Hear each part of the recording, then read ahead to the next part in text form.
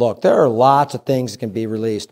Prisoners of war, bombs, the hounds. But AWS decided instead, we're going to release a whole bunch of features and/or services.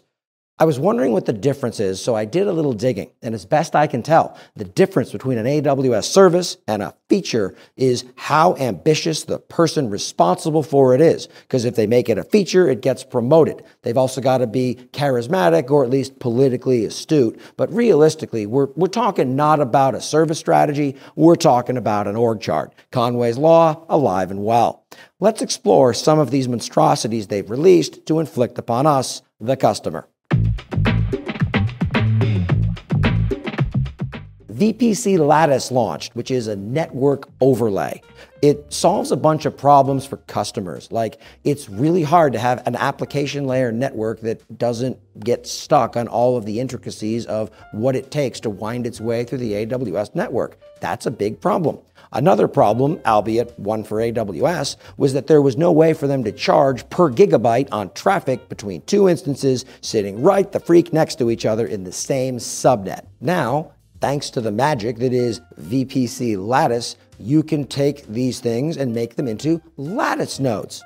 That should better be pronounced as Lotus Notes. That joke absolutely kills it for those of you listening in 1995, software friends. Yeah.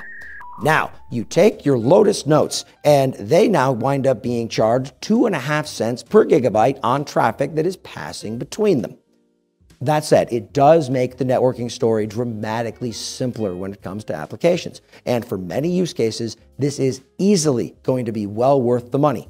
No contest. The problem is it's not going to work out that way when you're, replicating a few petabytes between two adjacent instances. Most things are dangerously expensive when you hold them incorrectly, like Fabergé eggs or someone else's baby. AWS supply chain came out, and it's like, what do we need? Supplies! Yeah, the worst party planning ever. Great. Now, I'm not a supply chain guy because I am bad at remembering to go to the post office to mail out my holiday cards, let alone anything worse. There's no doubt that Amazon itself is great at logistics. But that's kind of a problem. I mean, I just went to an Amazon conference, and I spent a staggering amount of time there waiting in a whole bunch of lines. But okay, fine. Are they going to be able to overcome their "it's Amazon" reticence well enough to dive into this? I don't know the answer. I'm not in that industry vertical, but I'm very curious to find out. AWS Application Composer. Strange name, not to be confused with Deep Composer, and that's going to mess with me a little bit, but fortunately I don't have to. This seems to be the rebirth of Stackery, a company that did something vaguely similar that got acqui-hired by AWS. So what I'm calling this instead is Amazon Basics Stackery. Now, Amazon Basics Stackery is incredibly interesting to me.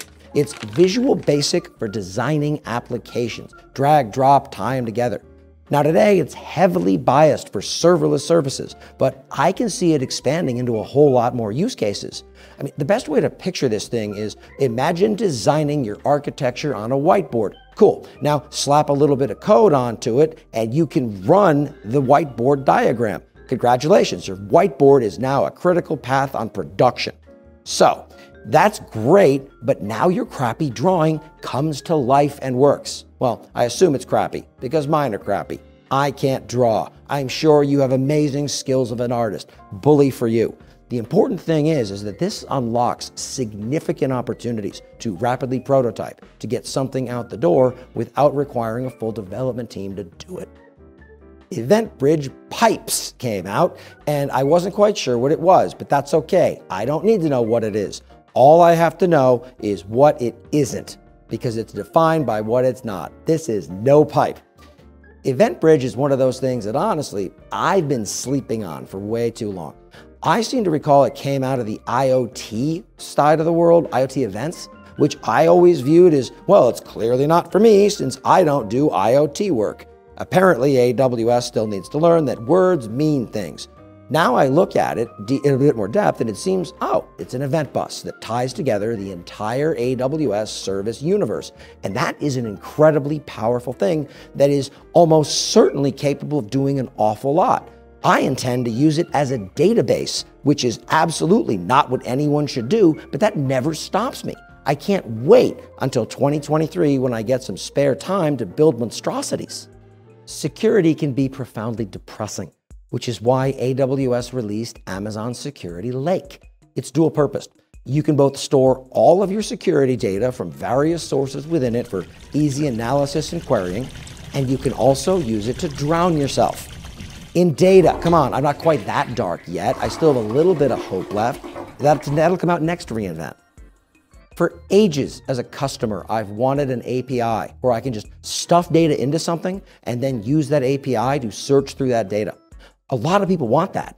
I was excited when they announced Amazon OpenSearch Serverless until I saw that at its smallest setting, you're still paying $700 a month for it, and you have to basically allocate the number of CPU dinguses that it needs. Now, that ain't no serverless I ever heard of. Words mean things. If not, we're just gonna call EC2 serverless and be done with it. Hello, McFly. Amazon CodeCatalyst is impressive and long overdue.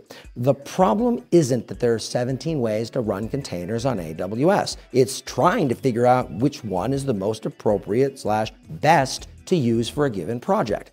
And then you have to make that same decision with all of the various CI/CD options, databases, and a dozen other structural questions. And now you're deep into the weeds of analysis by paralysis.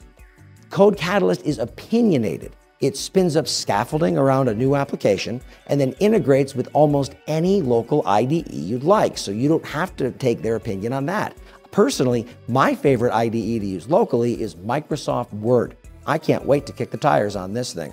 AWS Wickr is now available. It's Amazon Chime, except it's completely separate and has no conception of each other, because this is AWS beginning to take a page from Google's messaging service strategy playbook.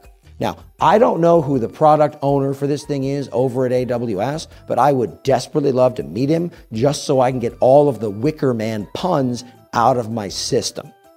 AWS Backup supports CloudFormation stacks. Now, to be clear, it's not just the CloudFormation stack itself. Come on, that's not hard. It's a single file in YAML or JSON. Anyone can back that up. Stuff it into Git, get on with your day. No, it also understands that thing, and it backs up all of the data stores defined within the stack.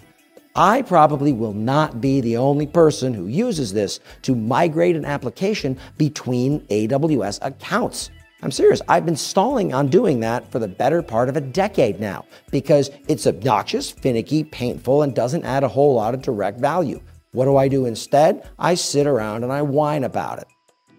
AWS SimSpace Weaver, Space Sim Weaver, SimSpace, screw it, AWS Spider Bro. Cool. AWS Spider Bro is a convoluted name because it's basically the foundation for what could be called AWS Metaverse. Now, the idea of a metaverse is something that I assure you I find no less cringy than you do. That said, large-scale simulations featuring 1 million people at city scale are incredibly useful for a whole boatload of use cases. Unfortunately, today, those use cases are very large scale and thus expensive, along with being incredibly niche.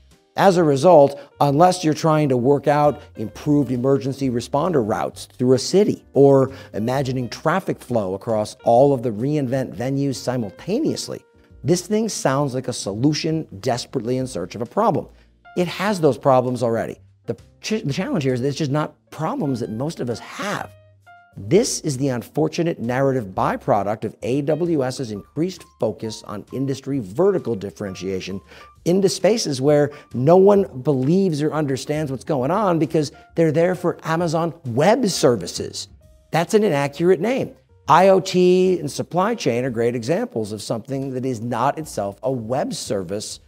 So why are we talking about them here? Who is this for? That is the question that AWS is still struggling to answer for an awful lot of things. AWS obviously launched a whole bunch of new EC2 instance types and sizes, and they named them things in typical fashion like C7GN, R7IZ, and HPC7G. In fact, one of the many other instance types that was announced has a weirdly convoluted name. That's because it spells out the name of the person you should have married instead if your life had become what it was supposed to have been. So reInvent had a different tone this year. It had huge attendee numbers like before the pandemic, but it also, probably due to recession fears, had remarkably fewer sponsors. As a result, it's pretty clear that there were a bunch of budget crunches and things where corners started to get cut. Canceling Midnight Madness, for example, was kind of maddening. You had thousands upon thousands of people who were in town, nothing else to do, and nobody bothered to throw a vendor party or, hey, come on down for board game night or something. I'm not saying they were responsible for doing things because people found things to do, but it was definitely a lost opportunity.